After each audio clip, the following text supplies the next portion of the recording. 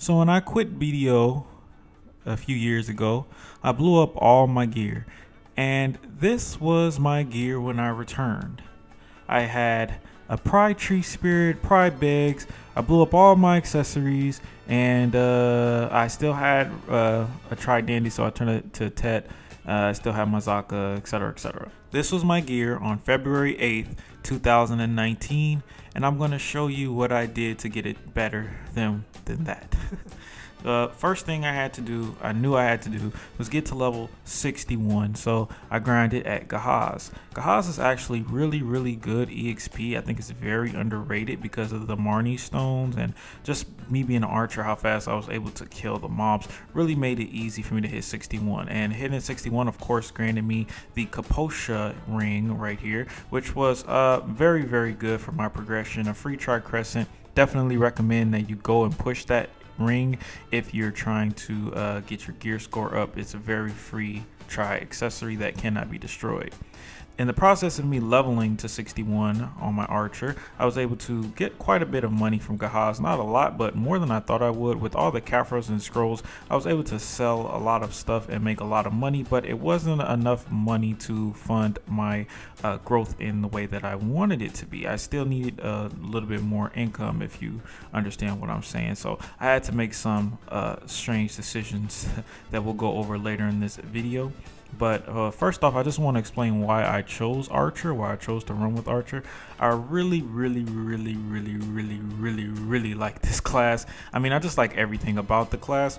I love the fact that it's just a really high risk, high reward kind of class. He does amazing amounts of damage, especially once you get to later AP levels, but he also takes a lot of damage, and he's so squishy to the point where DP is sort of a meme. I've never seen a really tanky archer, even to this day, except for one, and he had like 340 DP. But until I'm able to get my DP up to that point, it's really no point in me pushing DP. So right now what I'm just focusing on is purely AP. So I'm thinking to myself, what can I do? Like, what can I do to get my AP up as fast as possible, even if that means making some sacrifices to the gear I currently have? And so I made the decision to sell my Dim Tree Spirit chest. Now, I know what you're thinking. Hero, why would you sell that? That's the best in slot chest. What else are you gonna wear? Are you stupid? Well, keep in mind, the only difference between a tree chest and a red nose chest is 200 HP. 200 HP is really good, don't get me wrong. And tree chest is definitely the best chest in the game, obviously. But 200 HP isn't worth 1 billion silver to me right now. It's just not worth it to me. It made a lot more sense for me to go ahead and sell that tree and buy a red nose, enhance the red nose up myself to try and sell the tree and get a nice amount of silver. With that silver, I was able to go ahead and sell my syrups necklace and go ahead and buy myself a tri ogre ring, which was, in retrospect, not the best idea. I really thought that tri ogres are going to go up in price, but instead they went down quite a bit because of the accessory events. But keep in mind, I didn't know the accessory event was a thing or was coming at this time, or maybe I would have made a different decision. Regardless, it still worked out better for me, which I will go over in the next part of this video, or this video series I should say. But for right now, we're just going to focus on what I did during the month of February. So I got the well over 2 billion, as you can see here. Sold my stuff, went ahead and bought myself a tri ogre ring.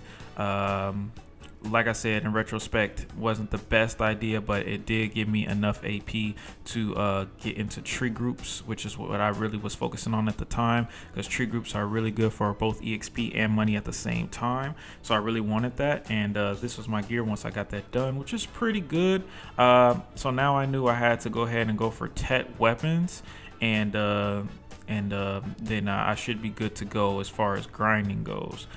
But for now, this is pretty good gear. You know, I got the tri ergons, I got the tri boss gear completely, mostly tri weapons, Tet dandy. You know, I'm not doing too bad. I managed to get a tri basilisk belt and obviously I just bought the tri ogre, so I wasn't doing too bad as far as my progression goes. And I was kind of getting to that point where things are going to get a lot harder. I did want to go ahead and see if I can grab myself a tri witch, since I knew they were going pretty cheap at the time. So I did want to get myself a tri-witch, but I was a little short. But I knew I'd get one eventually. But yeah, this was my gear at the time. I'd say 2 weeks after I came back. And it really was not that hard to get this gear, to be honest. I was actually very surprised. I don't know, maybe I got really lucky.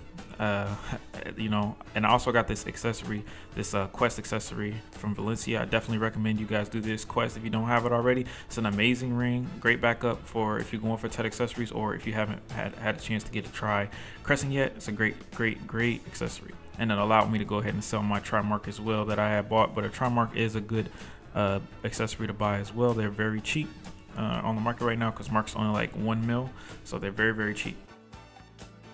So after I got done with getting that gear, I did try to go ahead and do the Bartali quest so I get that free AP boost. Once again, I definitely recommend you guys go ahead and do the Bartali quest, at least up to the point where you get +1 AP.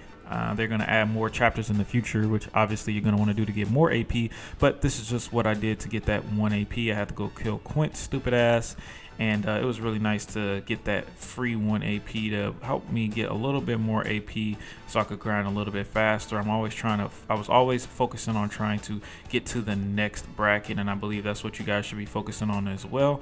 And Black Desert Online, AP is equivalent to progression. Obviously, for some of the later end places, you're gonna need some DP, but DP isn't gonna make you progress as fast or as effectively as AP will. So I definitely focused a lot on getting my AP as fast as possible, which allowed me essentially to snowball my character into progressing faster by going to higher end spots. And when it came to Tet armor and Tet weapons, I did get relatively lucky. I never really had much issue getting my gear to Tet. As you can see here, I'm gonna get this Tet maneuver pretty easily. So I will say I was pretty lucky when it comes to Tets.